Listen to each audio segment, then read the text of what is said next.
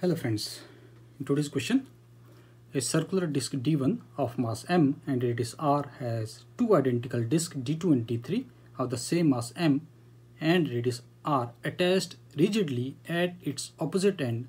See figure. The moment of inertia of the system about the axis OO prime through the center of D1 shown in the figure will be. So we have this disk D1 and which is horizontal, and we have a disk D2 and D3 which are in vertical, and they are attached along the, we can say, at the diameter opposite ends. So we have to find out the moment of inertia about this axis OO prime. So let us consider first of all the moment of inertia of D1 along OO prime. Moment of inertia of D1 about OO prime, and let us say that is given as I D1, which will be equal to half mass and its radius square. And now we have two disks D1 and D2. So basically these D1 and D2 are connected something like this. So this is our D1, sorry, this is D2 and this is D3, and they are at the opposite end of the diameter, and this is our horizontal disk. And we are supposed to find out the moment of inertia about OO prime. So this is disk D1, we have disk D2 as well as disk D3. So let us consider first of all, so we can say that for disks D2 and D3. So under this, let us consider for first of all for D2.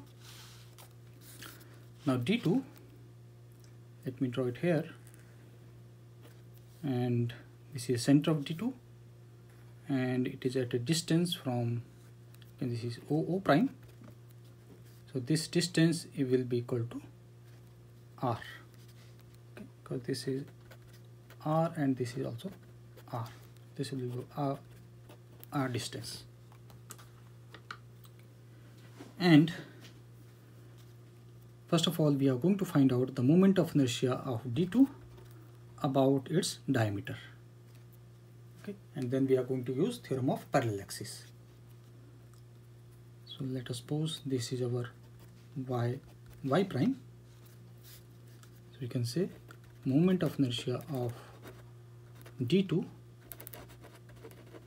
about its diameter, that is y prime. So we can say this as I D2 will be equal to, or rather we can say, let us call this I diameter, which will be equal to 1/2, and this will be equal to of, they are having the same radius and mass, this will be 1/4 mr square. And similarly we can find out the moment of inertia of disk D3 about its diameter. So moment of inertia of D3 about its diameter, and let us say this is of second disk and this is I diameter for the third disk will be also equal to 1/4 and mr square. Now we are going to use theorem of parallel axis and find out the moment of inertia of the disk D2 as well as D3 about axis OO prime. Using theorem of parallel axis,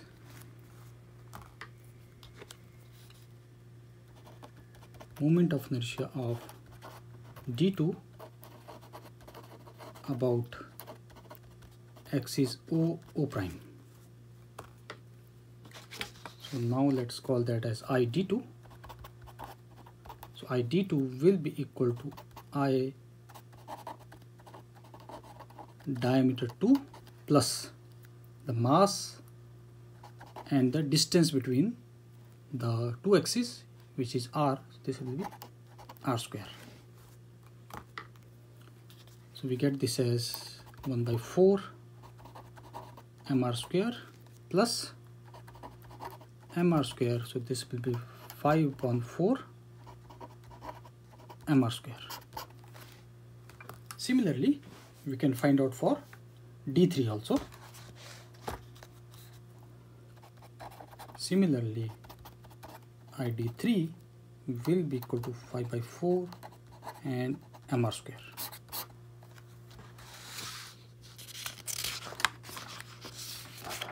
Now we know all the moment of inertia. So we can say the total moment of inertia about the axis OO prime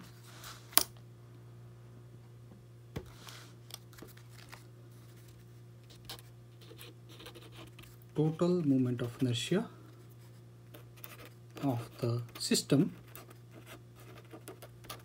about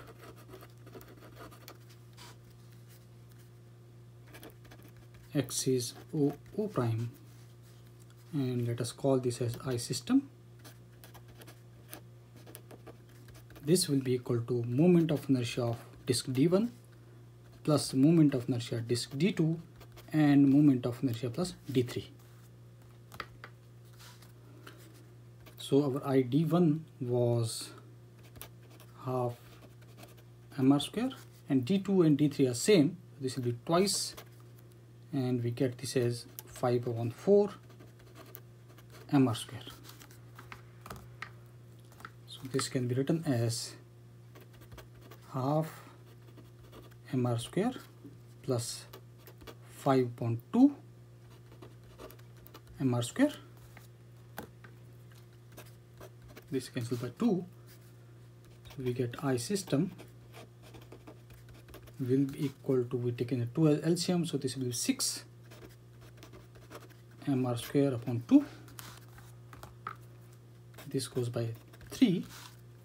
So we get moment of inertia of the entire system will be equal to 3 mr square. So we were supposed to find out what will be the moment of inertia of the system about OO prime axis. So this is moment of inertia of the system about axis OO prime, and from the option available you can clearly see the option number C is the correct one. You can say option C is correct option. So this completes the question. Thank you.